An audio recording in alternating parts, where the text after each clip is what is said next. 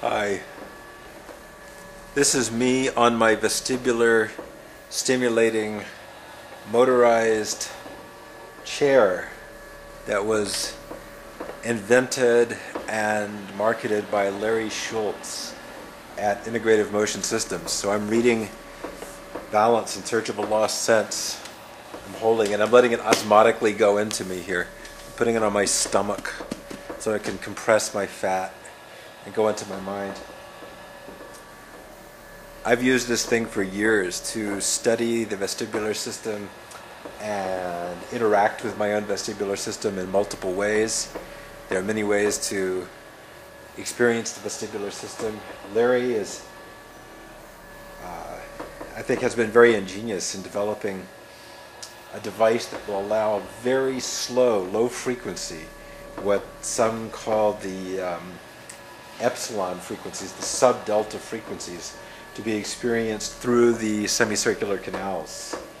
And what we're going to do here is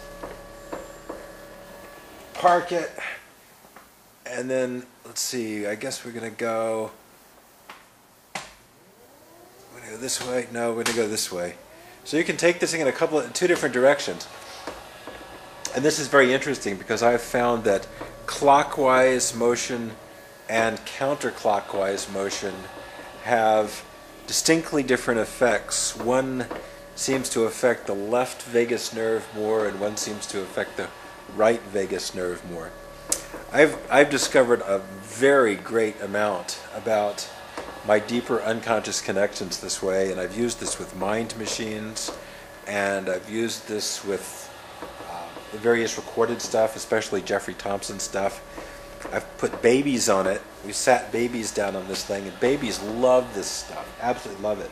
So I think that vestibular cribs, and Larry has developed a vestibular crib, but never got around to marketing it. But he said it was extremely effective at developing, helping babies, newborn babies, newborn to about 6 months or so, would have very dramatic leaps in their neurological, their wiring, their neurology, their hooking up of their systems if they were given this complex two-plane vestibular stimulation. So this is absolutely delightful. This is kind of like a slow motion orgasm, which gives me some suspicions as to what might be happening with a really good orgasm. If you've had one of those really, really good ones where you just kind of melt into the ether as you become one great ball of kundalini energy.